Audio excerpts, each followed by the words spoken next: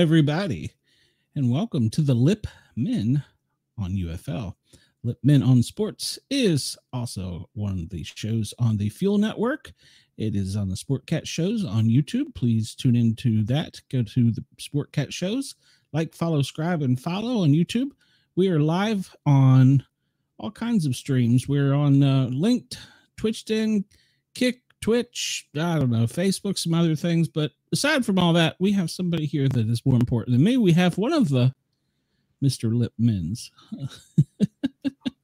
What's up, everyone? Thank you to Fuel for having us join your powerhouse network. We're going to try to kick it up with some UFL octane. Thank you, Glenn, for not just being the producer today, but being the co-host. Oh, thank you. I'm glad to be here. Kick it up with octane. Let's hear it. Come on, it's football. Yeah, I got to watch some this weekend. I didn't get to watch a lot, but I got to watch some. It was Mother's Day weekend, so. All right. Also, I want to remind everybody, and let me post this up here before I forget about it. We also are live on the Yergs Radio Network, and you can call in if you have a question for one of us. 1-888-88-YERGZ, 1-888-88-YERGZ. The phone lines are open, and we welcome your call. And also, I got a surprise celebrity guest appearance here I'm going to bring in. Hey, Miss Cheyenne. She loves us too. So that's a real celebrity. True. Hello, Cheyenne. How are you? A pretty face. It certainly wasn't me. Yeah, there's not going to be a contest here with this particular population of the show. Well, I win anyway, so. All right. So, folks, thank you for tuning into the LIPP Men, and this show is full of fumbles. So, I am sorry to Fuel Network and to everyone who's tuning in for the missed fumbles. One, we're down a LIPP Man. He couldn't make it. Two, I inferred last week that we were going to have a guest, and I fumbled that. We don't have a guest, but we are on the Fuel Network. So we thought we were last week, and we weren't, but we got that all resolved. So, you know, we picked up one fumble, and that's probably the most important one. So for the new millions upon millions of LIPP Men on the UFL fans, welcome. And the theme of this week's show is, did anyone want to win this week? Did they? Did anyone want to win? There was a lot of playing. No. Well, I'm going to say that there were two teams that definitely played like they wanted to win. One was Arlington, which I picked, by the way. The other was Michigan, which I apologize to you, Michigan. I will never doubt you again. I know that your coaching staff probably won't get voted in because one team's probably going to go undefeated. But my goodness, the job they're doing. My goodness, the job that your players are doing. You're down to your third and sometimes fourth quarterback. You lost one of your great defensive players this week, and your offensive line is much maligned. It just seems to get better every week. Your running game looks strong, not even from the expected place. I don't know what to say. But yeah, as far as other teams, we had the game of the season, you know, the preview of the championship game, maybe St. Louis in Birmingham. Both teams did their damnedest to let the other team win. Though this was a good game. San Antonio, what the heck were you doing? You had 3 turnovers in the game, 2 in the red zone. You managed to pull it out, which is why I'm wearing your shirt, because I did pick you, thankfully, in miracles. DC, I picked you. I'm not going to make that mistake again. DC, your shields might have been up, but they were made of wicker. I don't know what that was about, but DC, my goodness, that was an embarrassing show. Bomb has been planted. That's right. The bomb has been planted. We're done with DC. So. That's right. Done with DC. I am so done. I am so glad that my decision was not to purchase DC merchandise, and I'm standing by it. I am not purchasing DC merchandise. If they won, I was going to buy a DC shirt, maybe even like a hoodie or something more expensive than a t-shirt. So, yeah. Remember your producer when you do. So that's right. Exactly right. That's a big shot over here. So we're going to start where we normally do with week 6 ratings. But first, we want to give a shout out to Charles Richardson, who was our guest last week.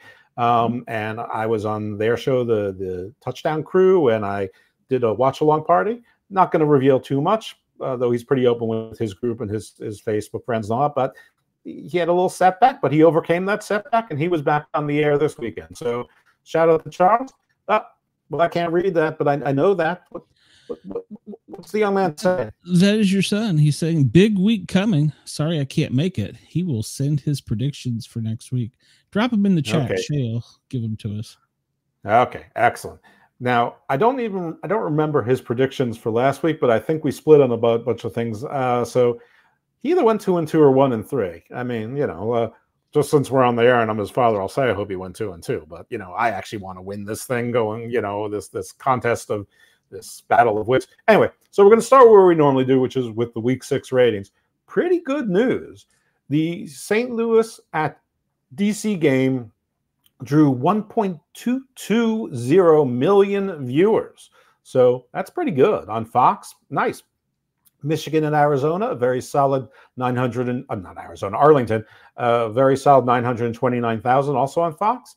We had the Birmingham versus at Memphis, and they had on ABC 956,000, and Houston at St. Louis 829,000 also on Fox. So 3 games on Fox, pretty good ratings there, pretty strong. Everyone seems to be pretty happy with that number.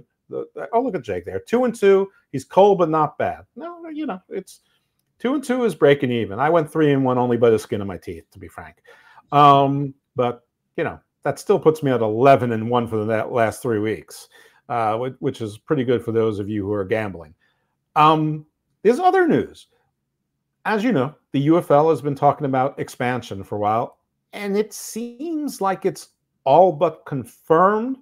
And the thing that sort of makes it cemented is during the course of just today is Monday, for those of you listening on the audio or listen when not when it's live on the stream, on YouTube or on any of the places, on Sportscat, on Yergs. Well, I guess you have to listen on Yergs or on Fuel.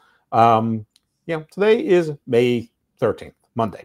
So throughout the day, they were talking about rumors that they were considering airing Friday night games, and it was Fox is considering airing Friday night games, and then it was Fox is considering airing Friday night games if there's expansion, and then by the end of the day, Fox is going to air Friday night games for the UFL next season. So 2 little bitties of information there is, if it is still contingent on expansion, it means there is expansion. It also means that there's pretty good sign that there's going to be a season 2. And we're going to get Friday night games on Fox, which is cool. That's going to be a nice time slot. Yes, this is NBA playoff season. Yes, it's NHL season. Yes, it's MLB. But that's the season. That's the season we're in. And listen, football's number 1. I know the NFL is number 1, not the UFL, not yet anyway, and it probably never will be number 2. It probably will never be number 1. But could it overtake college football? I don't know. Maybe some of the divisions. Whoa! Calm down. Not in the South. Yeah. Like I said, some of the divisions maybe. Of course, with the power conferences, it'll be very different. Anyway, can it be a nice, solid number 3? I'll tell you who won't be: the Arena League. So about 5 of the teams have contracted altogether. Another team came out and refused to play. So the Arena League, which we don't really cover too much, but in just some stark contrast, this is a league that looks like it's imploding, and there's about to be a revolution. So, you Arena League fans, you have an alternative. Come on over. The water's warm. Nashville is loving the Nashville Cats. They were all in. Glenn wants you. Shay wants you. Yeah. Jake wants you. I want you. The UFL wants you. We all want you. Fuel wants you. Sportscat wants you. Yergs wants you. So all of that. There's also confirmation the UFL is going to have a college draft, and it's going to be in the summer. Not sure if it's July or August, but it's going to be after the NFL draft, obviously. I'm not sure how it works with the players. I guess they declare for the draft, and that sort of means that they've abandoned their NFL dreams of walking onto a team or, being more than a 7, they're outside the 7th round pick. I'm not really sure how that works. We'll get more rules on that as it comes up, but there's going to be a draft. So, ESPN or someone will probably turn that into a TV event. So we'll look forward to that. And Houston head coach CJ Johnson said during this week that Houston is reevaluating everything. Well, good idea, Coach. UFL, you may want to reevaluate Coach CJ Johnson because he might be a place to start. Nothing personal against him. Isn't he married to Serena Williams? I don't know. I don't know either. I don't know. Anyway, I saw a picture with him and her, power couple. I don't know if they're married or just friends. I'll find out. I don't know anything about pop culture. If it's past 2000, I don't know anything. I believed in Y2K, and I just tuned out at that point. If you want pop culture, you need to watch your Saturday night show, The Misfits. Yes. No, so Serena Williams is married to Alexis Ohanian. So Alexis Carrington. Good. I like that. Okay. Not good. a CJ. Not a CJ, not a Johnson. All right. Well, all right. Enough about that then. Some transactions. Panthers linebacker Frank Gilda out for the season. Memphis edge Jeff McCullough on the injured reserve. Running back for Arlington, D.D. Hunter on the IR. A.J. McCarron after the game, day to day. Memphis signed a linebacker named Terrell Hanks. San Antonio signed running back Puka Williams, who was released by another team earlier in the season. Thought we were going to see Puka get a lot of action this week, but no, we did not. Michigan said that their starter was going to be Brian Lewerke, who had just recently been signed. And Houston announced that Jarek Guarantano was going to be their starting quarterback for the week. And in fact, he was. And in fact, Brian Lewerke was the quarterback. But as you'll find out, that lots of quarterbacks started. Not all of them finished, some for very different reasons. So our first game of the week was Memphis at Arlington. This was a battle of really bad teams. Arlington winless up until this week. Memphis only one win. They won in week 1. People keep trying to convince themselves that Memphis is adequate. They are the team, as new people will be hearing for the first time, but loyal viewers will know that I've said they are just not bad enough to give their fans hope, and I think that's cruel. Well, not this week. They got slaughtered. Arlington wanted to show that they were better than their 0-6 record, and in fact they did. So Memphis started Troy Williams at quarterback. Nobody was really sure if Case Cookus was injured. Turns out he wasn't. He was able to play. He was just benched. So in the opening drive, there was great, a really good kickoff return. You had Arlington establishing the running game, which isn't something we've seen from them consistently. Luis Perez was mixing in the pass game. There was a touchdown catch to Sal Cannella. There was even a two-point conversion, but it got overruled. That was to Vaughn's, but it was overruled. So you're looking like, okay, Arlington looks good, but they can't catch a break.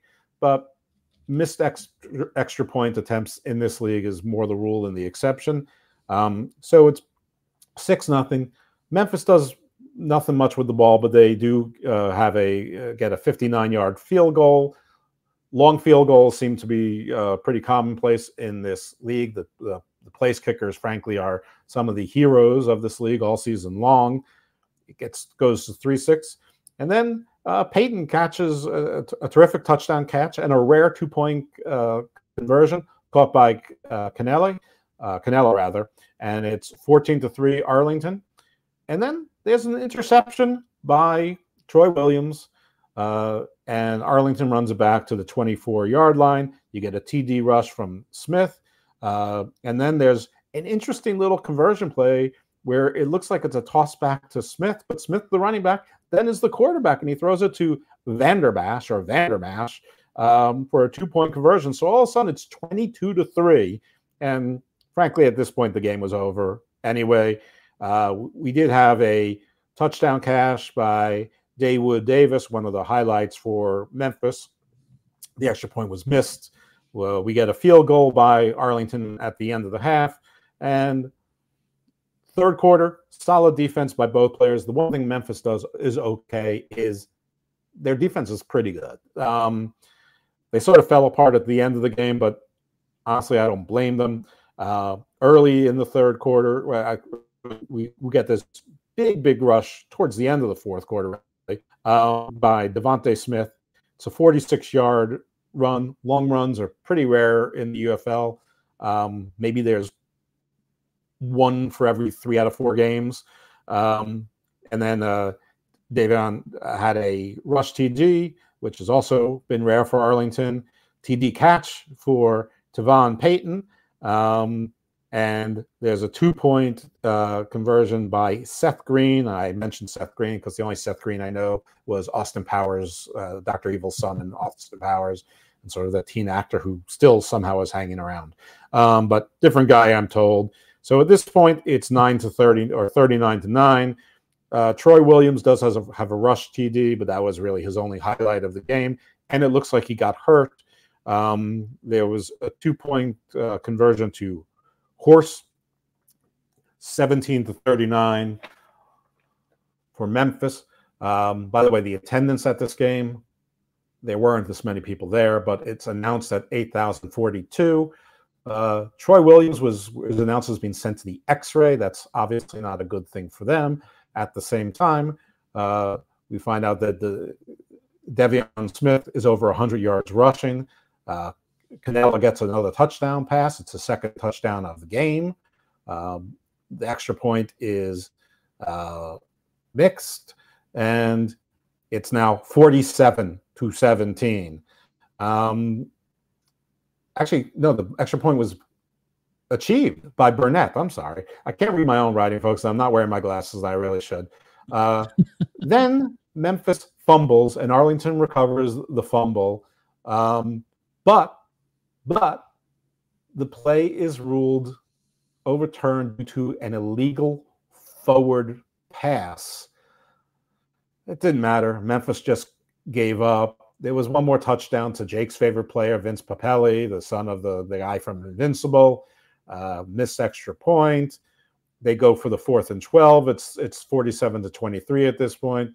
They go for the 4th and 12, but they get sacked on the 4th and 12. I don't even know who the quarterback was at this point. It wasn't Williams. I don't care. It doesn't matter. So 47-23, and it wasn't even that close. Now you have 2 teams at 1-6. Arlington off the schneid and proving that they are only the 8th worst team in the league, not the worst team in the league. So how do you guys feel about that? How do you feel about Arlington getting off the schneid and Memphis, sort of your neighboring team, sort of close team you guys share? Yeah, I'm disappointed in Memphis. All right. You were talking a lot about Fred Smith and pre-production. You want to raise that specter now while we're on the air? I keep hearing the rumors. He's throwing a lot of money into the stadium there, and he's trying really hard to entice the NFL. But market is the 50th. I don't know if it's number 50 or the 50th smallest. It's a small market. So are we talking about Memphis or are we talking about Nashville? Memphis. Yeah, he's Fred Smith's throwing a lot of money into a stadium in Memphis. He's wanting something there.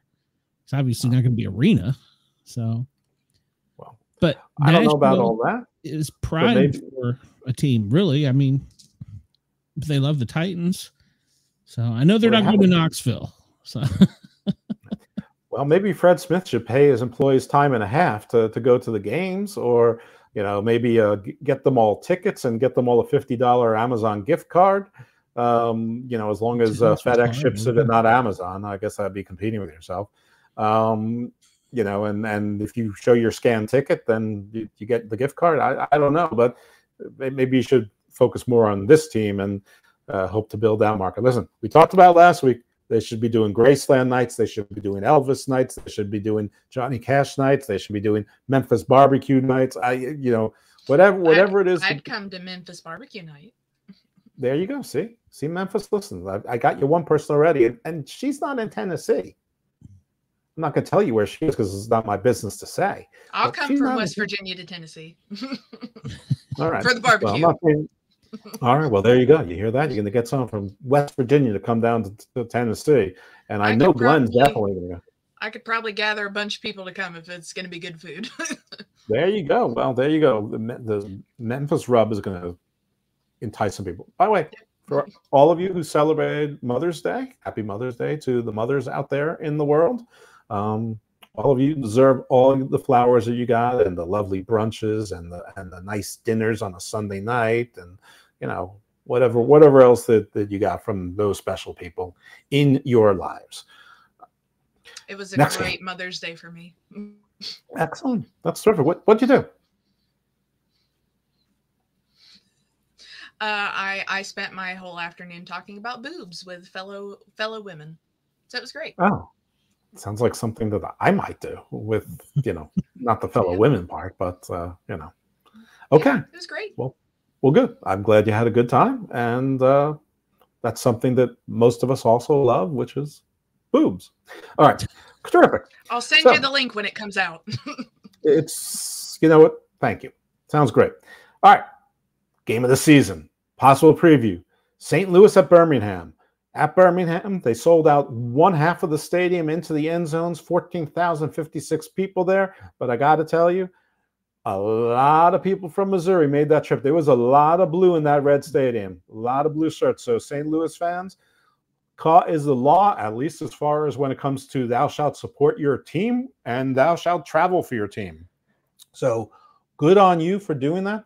This was a homecoming for A.J. McCarron, the Alabama superstar, state legend, married to former Miss Alabama, cheerleader for University of Alabama, legend just for marrying that woman. But it's his homecoming, but homecoming as the enemy. Could he do it? Well, the game opens up with looking like an okay drive, but a big interception thrown by McCarron, return to the 32-yard line. Coach throws a super challenge on Birmingham, saying that there was some type of defensive pass interference that was not called. Strange choice, strange choice by Coach Holtz, who makes very few mistakes. Well, I would say with the few games when he started Corral was a mistake, but you know, still winless. So you know, but this was interesting. It was you know, everyone was sort of scratching their head about it because it was very close, and they're supposed to be pretty conservative about that. They're supposed to look at it to see if it's clear in both slow motion, but it should have been clear in real time as well. Frankly, this didn't really look like pass interference in slow motion, let alone real time. Too close. But anyway, super challenge. Birmingham loses the ability for any future challenges, loses a timeout. But they do get the ball to the 1-yard line, and you get a rush touchdown from our man C.J. Maribel. Extra point, no good.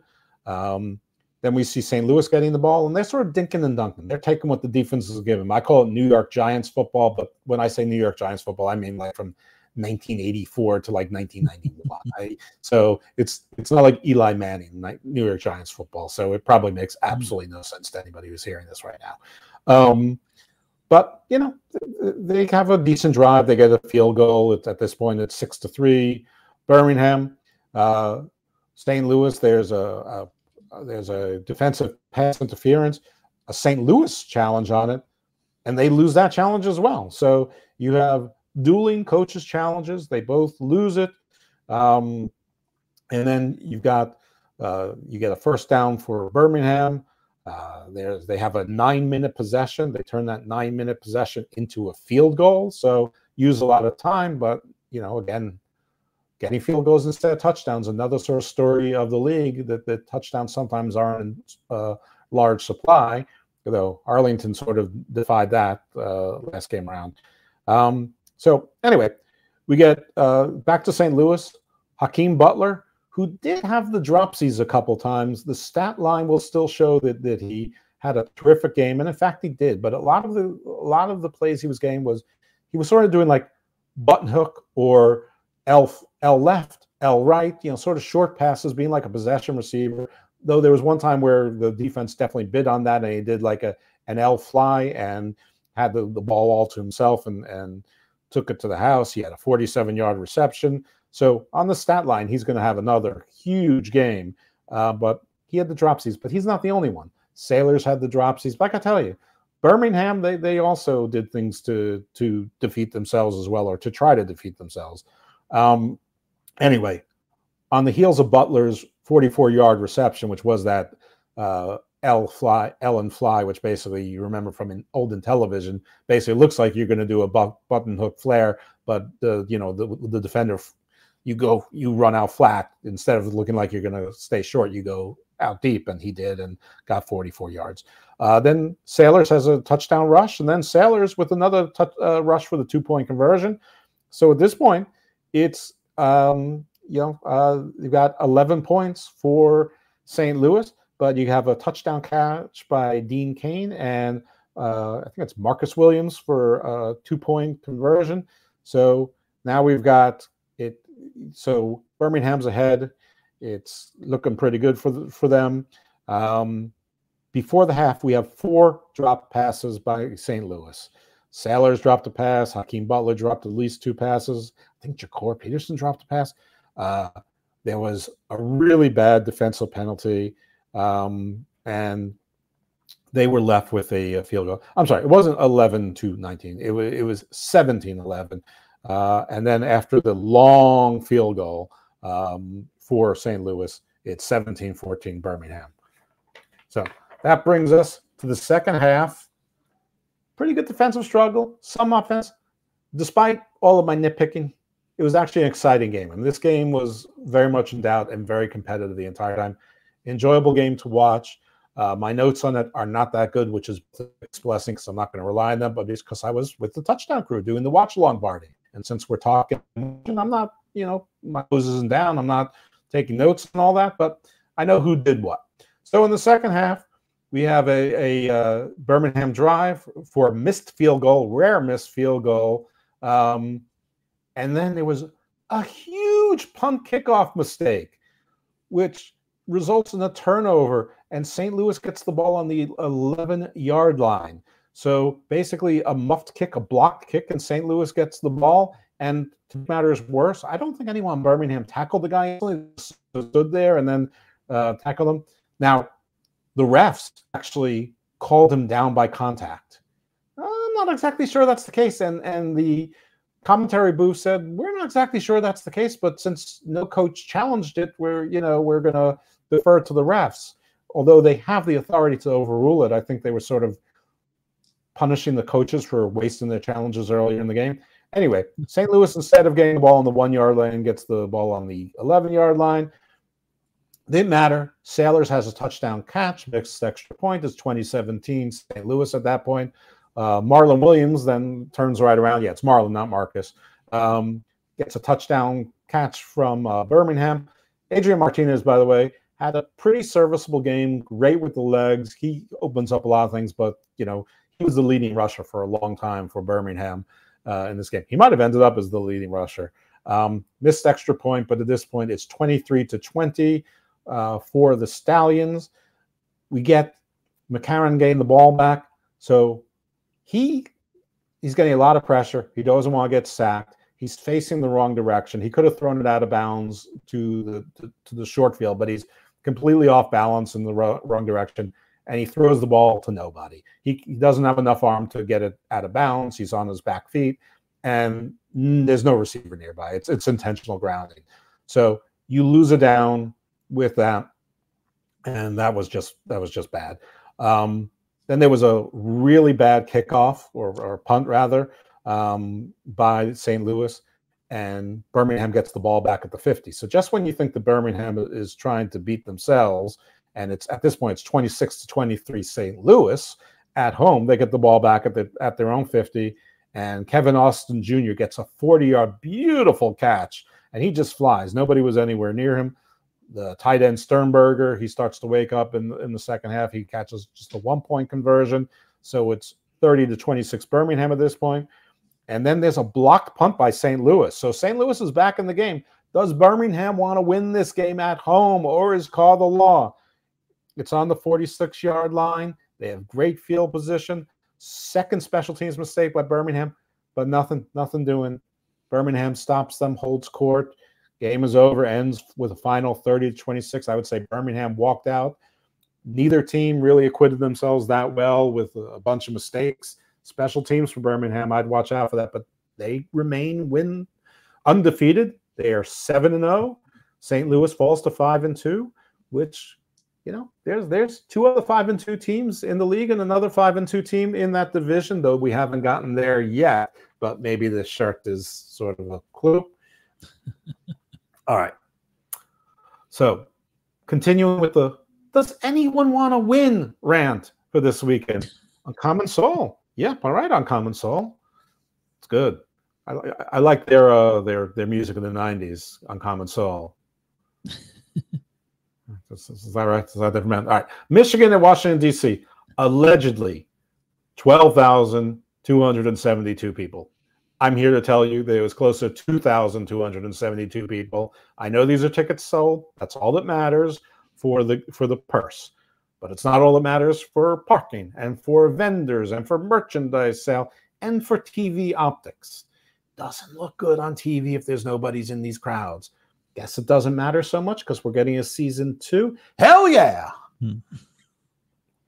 Drinking some Broken Skull Ranch beer right now. I guess give me a hell yeah and drive a muscle car. Stone Cold Steve Austin now has a cat. He's become a cat person. Good for him. That's right. Sports cat. What are you saying? What? You're a sports cat. Well, I don't know. Tyson has his doves or pigeons, whatever they are, and he has cats. Tyson had a cat too. He had a tiger. I thought that was just in the movies. No, I think he really had a tiger. I'm pretty sure he actually had a tiger. Yeah. Well, that wouldn't surprise me. So I won't say it. He'll beat me up. So no, well, he's going to beat up Jake Paul first. Yeah.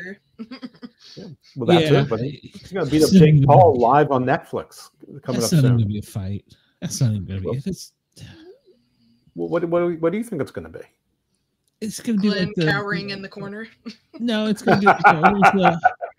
What was that guy? The moneymaker? What was his name? He was one that had all the money, and he got to a big fight, and all he did was run around the ring and trying to avoid getting knocked out. Floyd Mayweather? Yes, Floyd Mayweather. Yes. Many consider him the best boxer of all time because of that. I don't know, though. It didn't look good on TV optics. I didn't like it. It's not my style of boxing either. I prefer someone to be able to do both, but also, knock someone out. But I feel you. Anyway, all right. Back to the UFL. Michigan at DC. Michigan, I'm not going to doubt you again. So, all right. Here is the built-in excuse. DC plays on a soccer field, and they are the only team in the UFL that uses real grass. And it was a wet field. It didn't rain for a long time in DC, but there was a deluge. So the grass was wet. That said, that applies to both teams. And, well, all right, we'll get into it. So quarterback starting is Brian Lewerke. As we noted, this is his first start. They had E.J. Perry, who went down on the IR, may come back then. We had Danny Etling, who was suited up and able to play. Apparently he's not injured. He was just sort of benched. Opening kick, it's looking bad for Michigan. They're starting on their own 6-yard line. 2 Matthew Colburn runs to start for about 30 yards. Actually, I know it was 29 yards. I didn't think I was going to remember that. I just wrote 30 yards, but yay me. And then there's a 53-yard rush from Matthew Colburn, who, if you want to know, he finished the game with 130 yards behind this offensive line that nobody is giving credit to. There was a Lewerke rush touchdown, so the quarterback, new touchdown, showing he's a little bit unflappable tough. He's a big guy, by the way. Like he's a big, strong quarterback. He's tall, but he's also bulkier than most of the quarterbacks that we see. Not quite Donovan McNabb biggish, but in that vein. Not like the most of the quarterbacks in this league are sort of slender. Even like Reed Sinnett and Matt Corral, who are your prototypical 6'4", 220 guys. He just looks bigger. Anyway. There is a 1-point conversion from Nako, who had a big day. I hope I'm pronouncing that correct. Catch. So it's 7-0. DC, they get a 33-yard return on the kickoff. Everything looks great. They go to Kiki QT for a reverse. Very clever. It's like a 23-yard run. And then they hit the blocks. Nothing's going on. Missed field goal. So they missed a field goal. That's when they started using the wet field as an excuse. We then have another quarterback coming from Michigan. Not really sure why. Lewerke didn't seem like he was hurt. In fact, he wasn't. They just decided to go with a two-headed monster. So it was Bryce Perkins, who I think was the number 3 quarterback before Lewerke was signed. We have the run game going strong with the two-headed monster. Wes Hills had a rush TD, and they go for 1 point, but they get sacked. So it's 13-0 there. And then DC with, every now and then, Jordan Tamo shows you that he's got something through a nice pass to Ty Scott, a 70-yard touchdown pass and catch. Ty Scott just flew past everybody. Beautiful play. 2-point conversion was missed. So it's 13-6 at that point. Muffed punt return by DC. And Michigan recovers. So, all right. So DC gets touchdown. Michigan does nothing with the ball. They have to punt. DC, the guy doesn't catch it. It hits. I don't know. They reviewed it from every angle possible, and it looks like it hit like his upper jersey, his elbow, and part of his knee pad hit the ground. Michigan recovers, and then Michigan muffs a snap. Luckily, it only resulted in a sack because the quarterback was able to recover the ball, so it's a loss of yards. So again, does anyone want to win? All right. Bates, the hero, Jake Bates, the namesake of the other LIPP man, 51-yard field goal. That's nothing for him. He kicked 61, 65 yards in his sleep. Yeah, it's 16-6. We have so DC at this point, they're getting a little desperate, but they do, they do nothing after that, by the way. But Michigan gets the ball back, but DC has a critical 4th down stop. So, they needed that stop. It's 16-6. They haven't done much right, but they're still very much in the game. Game is not out of hand. They throw an interception, 3 and out. No, it's out of hand. Yeah. Yeah, I'm not even sure it's an interception. Honestly, no, it's not an interception. That word is not INT, but BUT. But 3 and out. And the punt is to the 49-yard line. There was a bad call on Hills where they're saying that the player was down. So here's what happened. Hills gets the ball, breaks through the middle, loses his own balance, definitely is down. No player touches him on DC's side. He gets back up, and he keeps on running. But the defenders did not respond to that. No one went after him, not because they were being lazy, but because the refs blew the whistle. So it was very well explained to us by the official review that because DC responded to the whistle, they couldn't respond to the player. He would have been undefended. It would have been unnecessary roughness. So Wes Hills gets deprived of a nice run and a little bit of momentum. So DC sort of catches a little bit of a break there. And Michigan is held to a field goal, extending their lead to 19-6. But at this point, we're in FM. Is the S word okay for FM? Yeah. DC can't run shit. A couple of weeks ago, they had sort of a two-headed monster. Hagens looked like he was getting some rhythm. No, they couldn't run worth a damn. I think that their rush yards might have been in the negative. The quarterback might have had a few positive rush yards, but the only one who was rushing all was Ta'amu. And frankly, I've been on and off about Ta'amu, but this game was not his fault. Like, he didn't have a chance. Nobody was helping him. Anyway, this goes back to Michigan. They get another field goal. They're not getting touchdowns either, but they're on their 3rd and 4th quarterback. A lot of strange stuff is going on. They're not at home. It's now 22-6. This is sort of Michigan football. They're sort of unflappable. They're sort of disciplined. They just play professional football. They never give up. They really don't seem to have a personality except that they're just there to play football, and they're going to play their game. They're going to take the points. Occasionally they're going to take a chance, but usually they don't need to. And I don't know. I'm just really impressed by Michigan. Why aren't I wearing their shirt? Well, you're going to find out soon.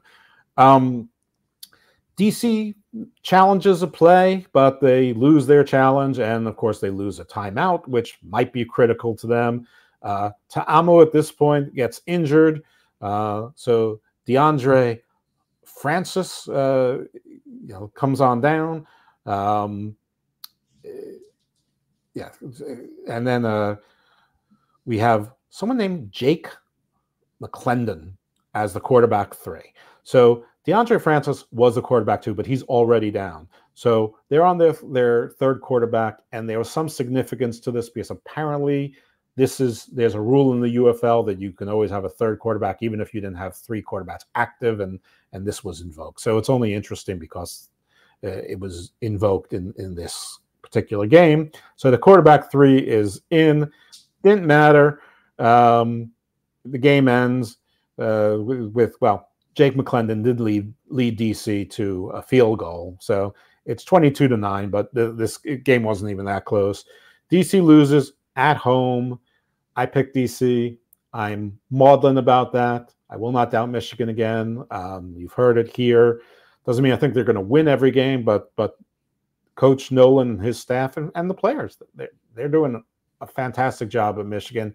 Birmingham, I normally say is the most professional team, but they had some problems themselves this week. Anyway, 22-9. So Michigan advances to 5-2.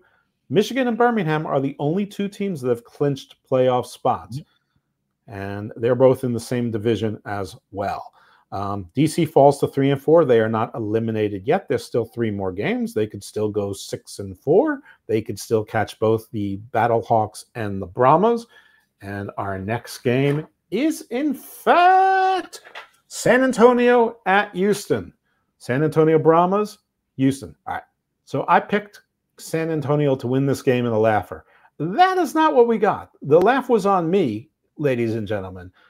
The laugh was also on Houston, which sported a crowd of 6,134 people. There were not that many people there either, I assure you. Houston, my goodness, you're the 4th largest city in the United States.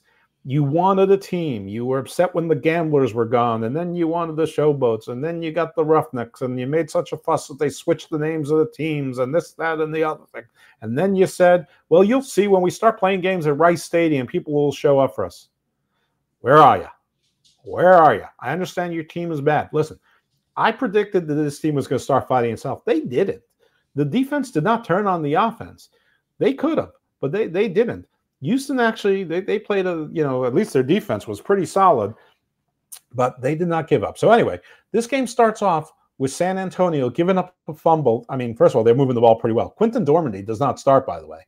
But it doesn't matter. They're moving the ball up and down the field. Well, yeah, but there's an early fumble recovery in the goal line by, I think it was Speedy Peterson.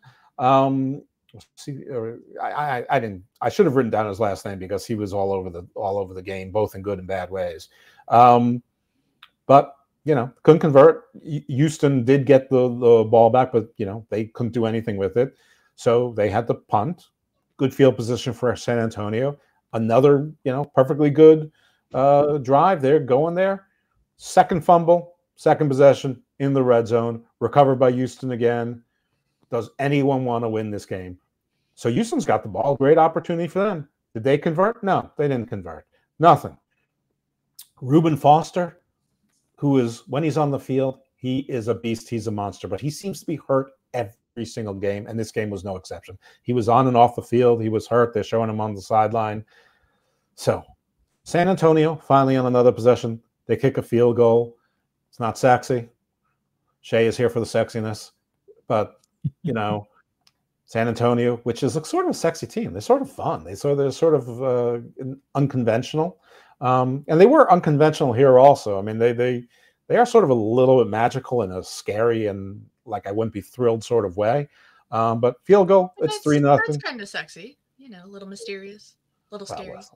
Well, Shay, I've heard that you like the bad boy. So, me, I've always been a good boy. Depends on the day. Yeah. Well, then you're a little unconventional too, or maybe, I don't know. I'm a man. I don't understand women.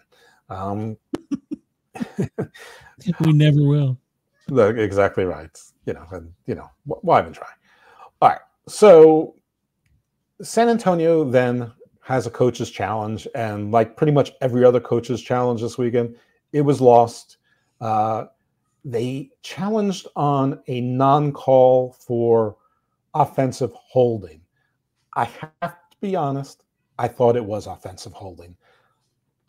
I'm not really sure about these coaches' challenges on non-calls for penalties, because there's holding on every play, and the review booth took a lot of time to, you could hear his thought process saying, he's like, yeah, I see him, but I don't really think that, it doesn't look like he's really turning him. It doesn't look like it's having an effect on his trajectory. He did the whole thing, but his arm was totally roped around the guy when the rusher's body was beyond the body of the lineman, but they did not overturn it.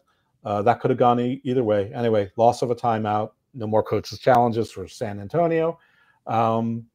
At this point, we have Guarantano coming in, and he's injured. His wrist is hurting. He gets sacked. You could see it on his face. Houston does recover the fumble at this point. We get a timeout called with 3 seconds left in the half, and there is a 48-yard field goal by Houston. So we have an injured quarterback on one side. We have a third-string quarterback on the other side with 2 fumbles and other mistakes. And at halftime, we have a score of 3-3 in Houston. That's what you get when only 6,000 people buy tickets to your game. You deserve 3-3. I mean, it was just a good defensive game. So.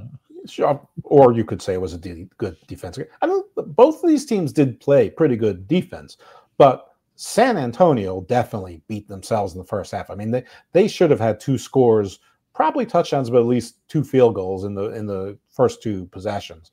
And, you know, I mean, and the rest of the game doesn't play the same after that. So, you know, you never know. But we don't get to play the games in alternate timelines. You know, this isn't Doctor Strange, the Multiverse of Madness. Thank God that movie was horrid. That movie is what made me turn heel on the MCU, by the way. What? Oh, you got to come back. Yeah, no. We'll get Deadpool. We'll get Deadpool. Come back. Listen. The thing about heel turns is you can always turn face again. And yeah, I'm looking forward to Deadpool as well. And it hasn't all been bad. But listen, if you want to hear my thoughts on Doctor Strange, the Multiverse of Madness, but by people who can speak much better and are more entertaining than me, go to The Critical Drinker on YouTube and to Pitch Meeting on YouTube and just type in Doctor Strange, Multiverse of Madness. And everything they say I agree with, and I think I had one more nitpick, but it doesn't matter. They hit all of the high points, and they're both hysterical. I love Pitch Meeting, and I love The Critical Drinker. I've only watched the first one. Oh my God, Pitch Meeting is so good. I mean, and now I use catchphrases. I go, fumbling the ball in the red zone is tight, and it's like, do you think you can stop them? Do you think you can stop Houston from advancing? Sounds like it's going to be difficult. Actually, it's going to be super easy, barely an inconvenience. So. But unless you watch Pitch Meeting, you don't know what those references are to. So, but those references are tight. Yeah. All right. So, anyway, the second half begins with San Antonio getting sacked and losing the ball. Houston recovers again. So again, game second half starts as the first half. What's that song where it goes, you know, second verse, same as first? I don't know. All right. I just totally lost my mind here in the background. Sorry. You know the song I was thinking about from Michigan? What's that song from the 80s? It's got, ain't nobody gonna break my stride. Nobody gonna slow me down. Oh no, I got to keep on moving. That's my song for the Michigan Panthers. I know it's not that popular. I will play that for you when I'm spinning records on the Friday flashback on thethinlinerockstation.com. Oh, you have that kind of autonomy now. Only if you play me more Taylor Swift. Oy. Won't happen on Friday. How about we compromise with Taylor Dane? Yeah, I will be. They set me up with Taylor Swift. I can't. All right. So anyway, Houston recovers again. There's a guy named Tavante Beckett, who was the defensive MVP for San Antonio. He was all over the field. I think he's a linebacker. He's a bit of an undersized linebacker, but he's all over. He could be a safety. He's rushing. He's doing everything. He's blitzing. By the way, fun note, for Houston, probably the only fun note, their place kicker's name is Molson.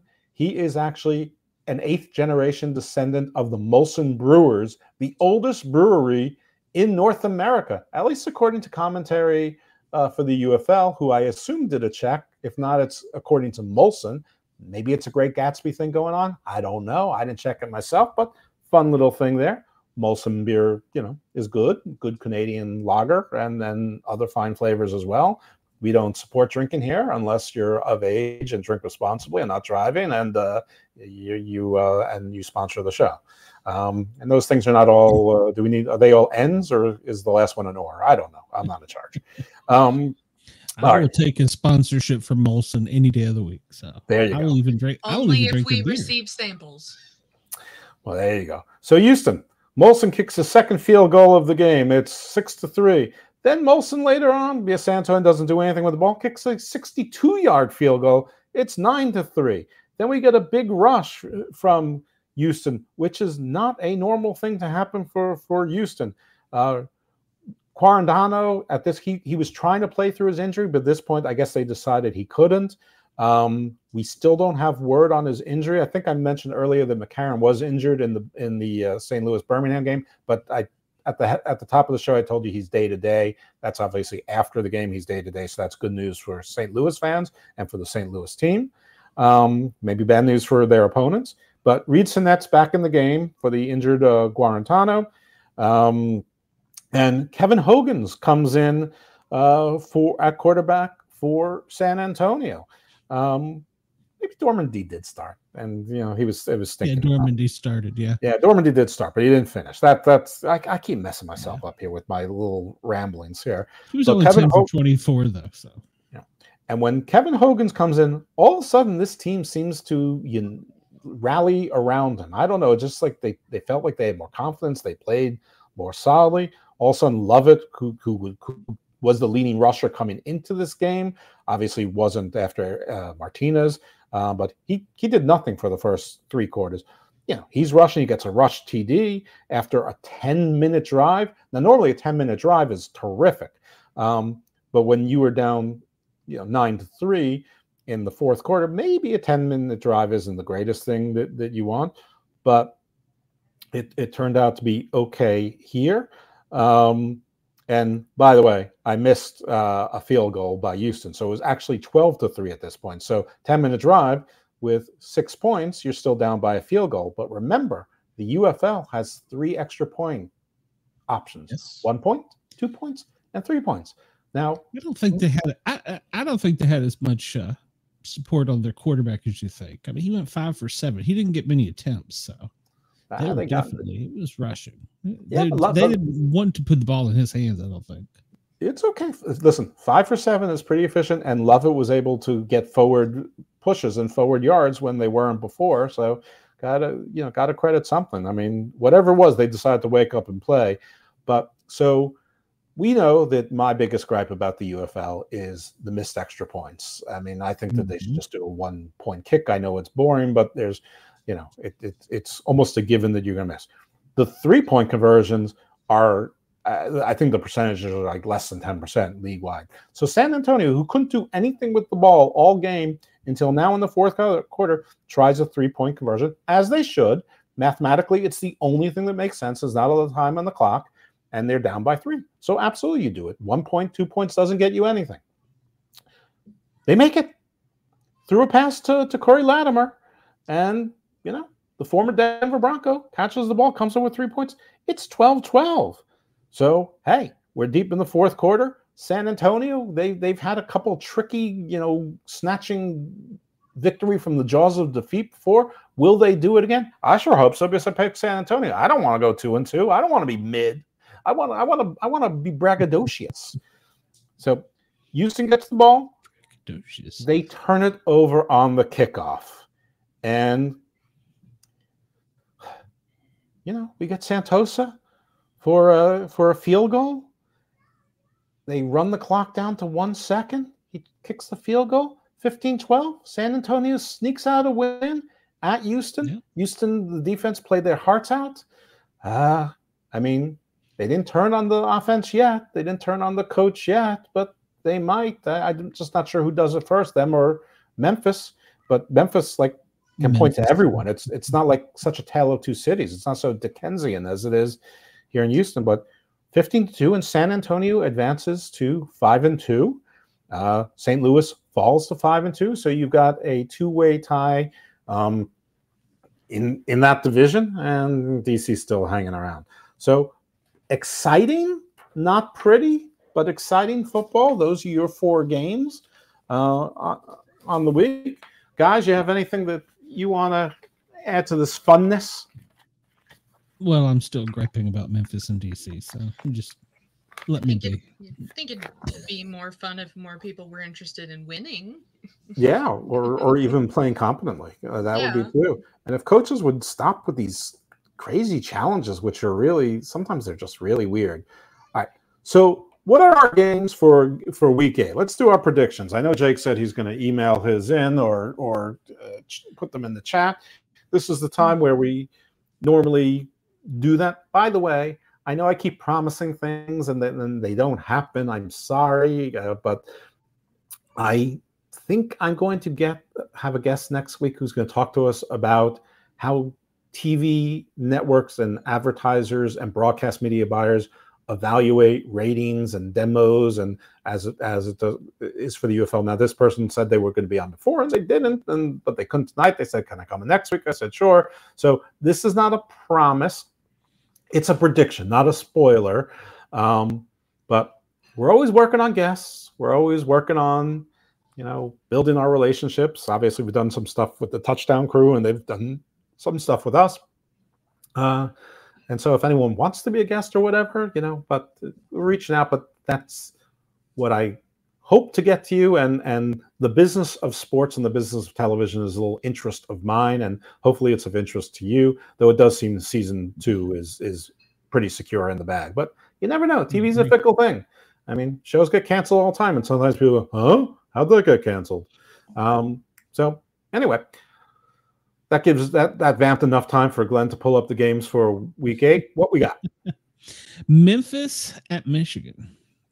Well, I mean, Michigan, I don't doubt you. Memphis, I don't doubt you either. As losers, Michigan Panthers with the win, probably easy, but probably not as easy as it should be.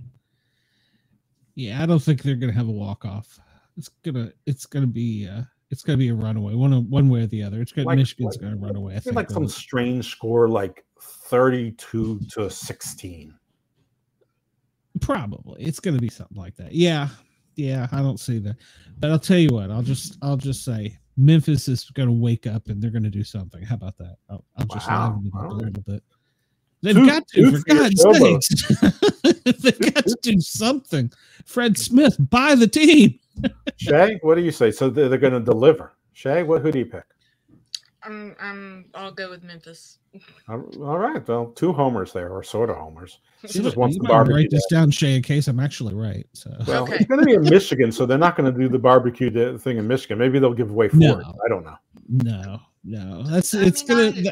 I hope they have some good food.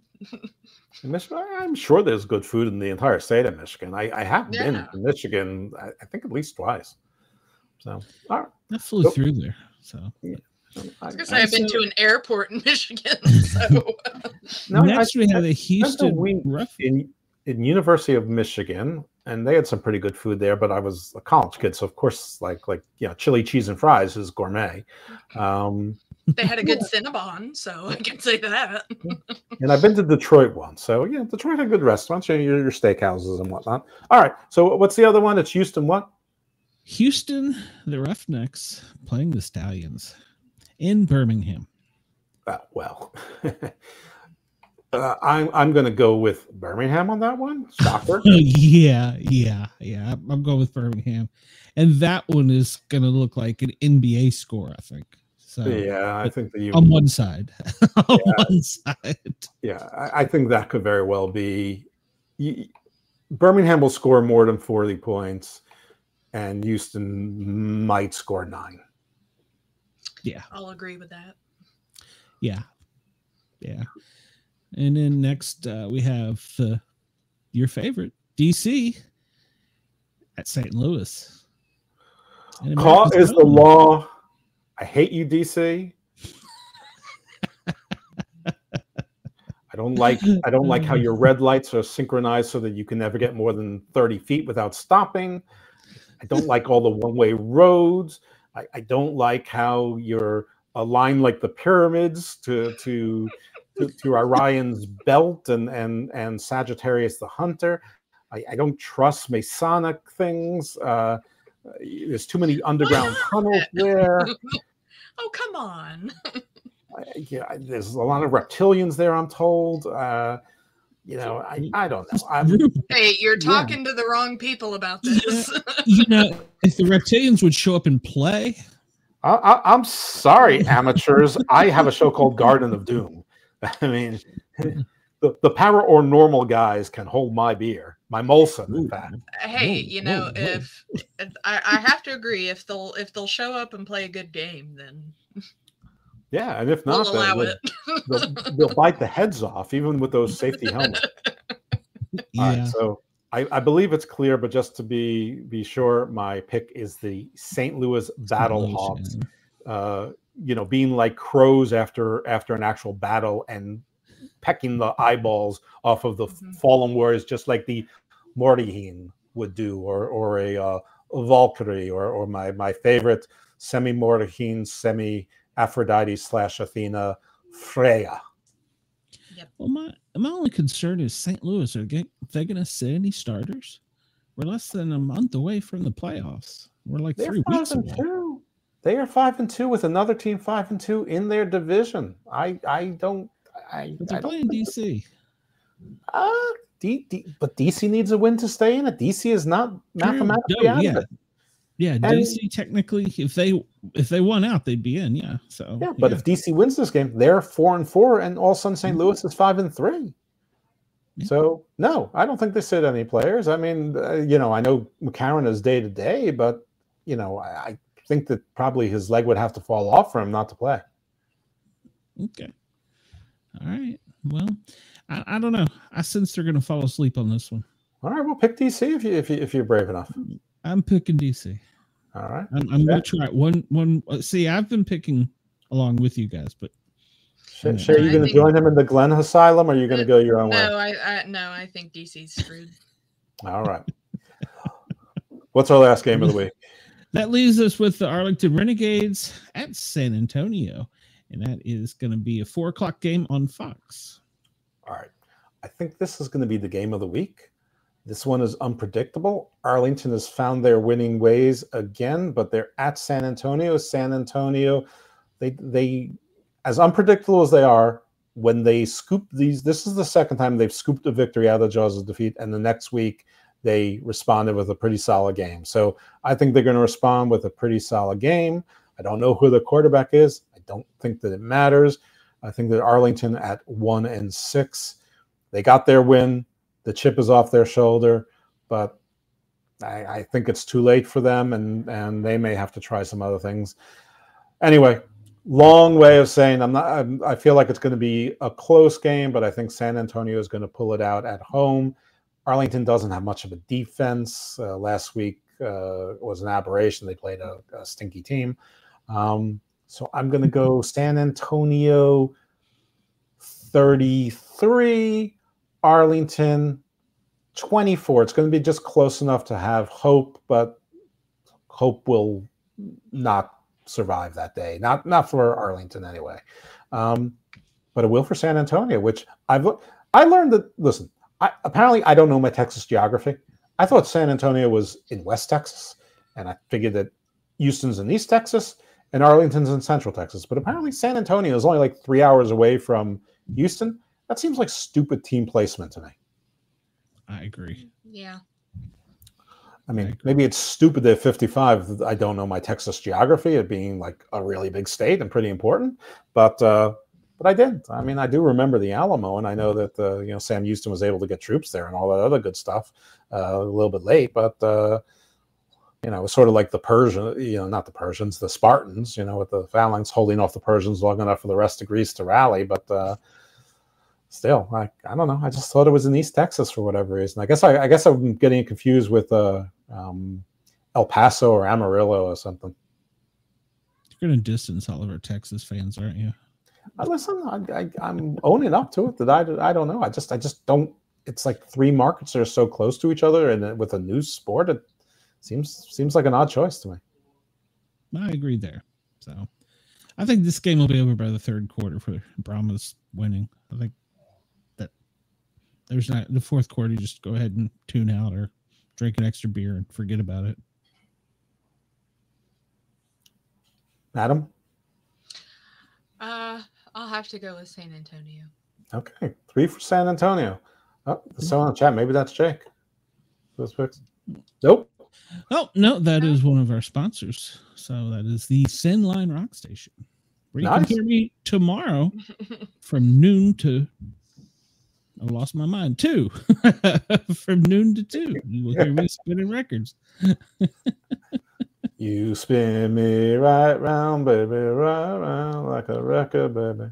All right. And we play rock tomorrow. I'll get your culture club in over the weekend. It'll be disco. So. That's Dead or Alive. It's not Culture Club. Oh, sorry, Dead or Alive. That's right. I'm pretty sure it was 1985. Anyway. All right. Well, Jake's picks are not in yet, but hopefully he will email them in to you so that you can keep them honest. He says he's 2-2 for this past week. I'm 3-1. I am still ahead in this little thing. I think I expanded my league from 2 games over to 3 games over. The young man, but he was at a pretty successful clip. So my clip is just pretty awesome. Gotta say. How much does he owe you after all this is over?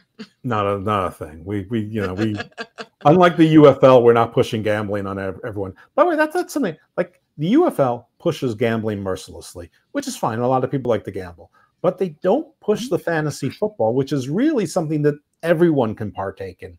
Kids, teenagers. If you don't have a lot of money to gamble, I mean, plenty of people shouldn't gamble anyway.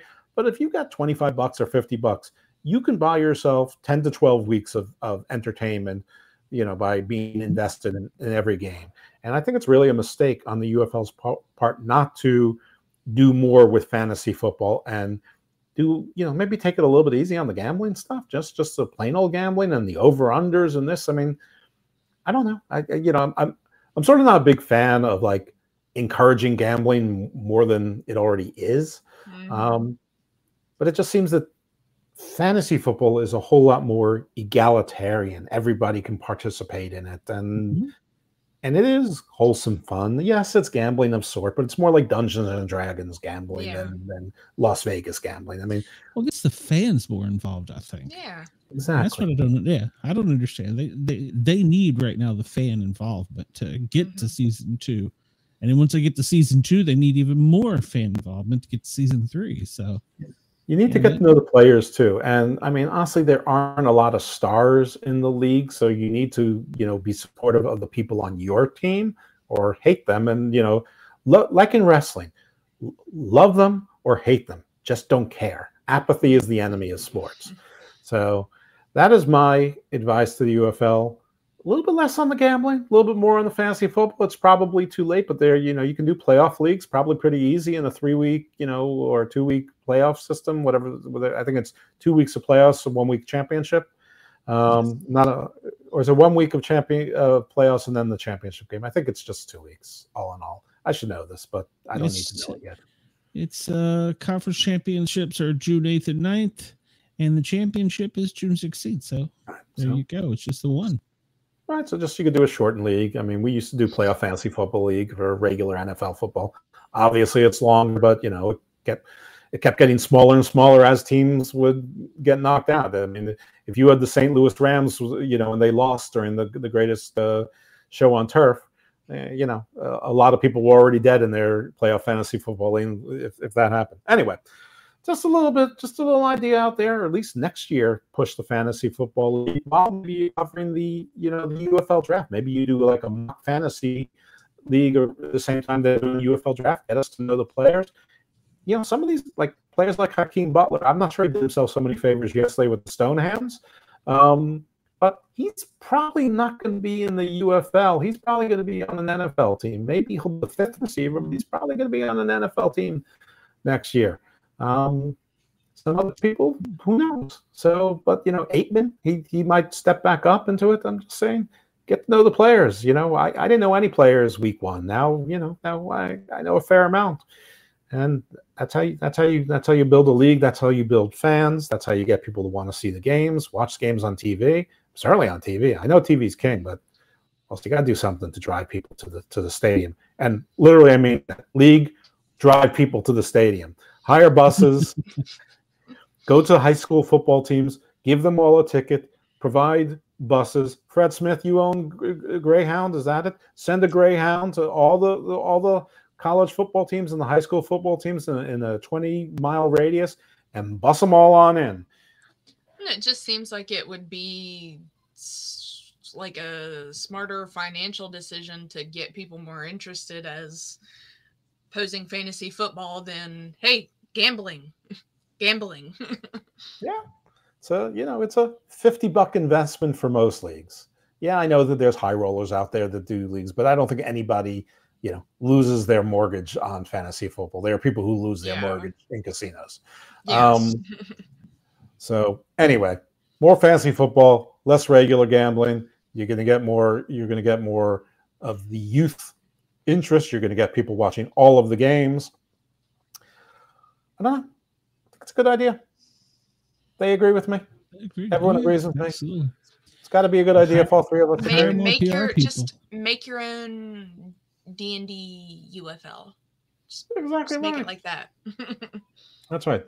The LIPP Men, we offer our services for free for now, but we could use a little bit, a little sponsorship, a little push. I mean, there's not a whole lot of UFL podcasts and streaming shows out there. So, UFL, if you want to adopt us as the unofficial official, exactly, hook us up.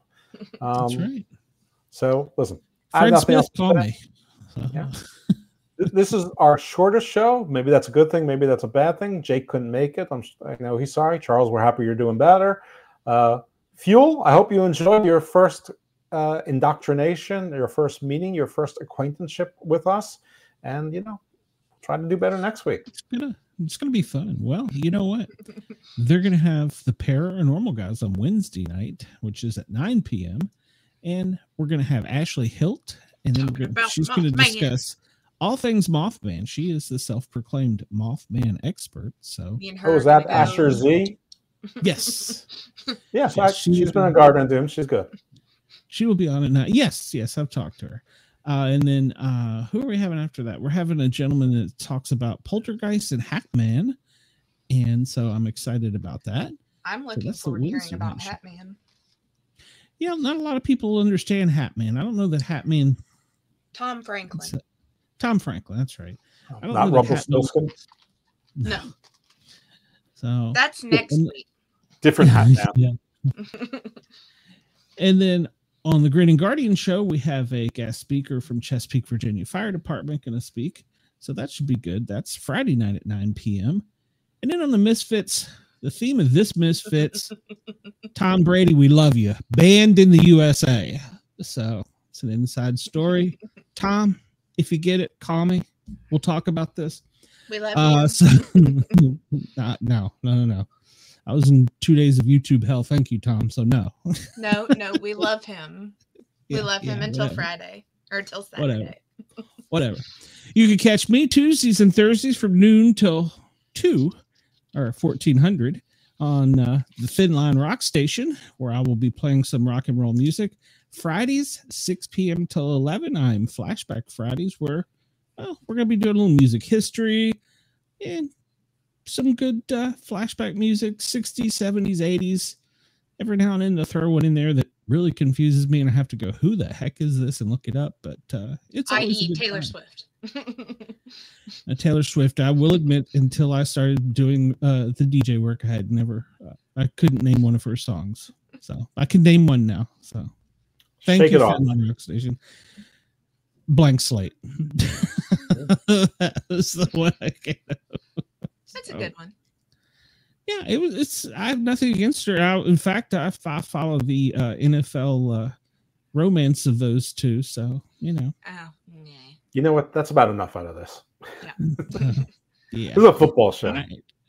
Yeah. Well, you know what? if the UFL had a royalty couple like that, they might get more ratings. All right, well, Never saying. But he was seated to Kentucky Derby without her. Well, he was supposed to propose after the Super Bowl, and he didn't. Oh, come on. He was too excited. He's got to say, what am I doing next? I'm going to Disney World. Isn't that what they say? He's not even the one that was at WrestleMania. No, I saw that. My home should have come out of the stands. Don't get me going there. All right. Well, we appreciate yergsradio.com for allowing us to be on there. And you can catch all of our shows at Sportcat Shows. Please thumbs up, like, follow, subscribe, and all that good stuff. And the Lip Men are out for the week.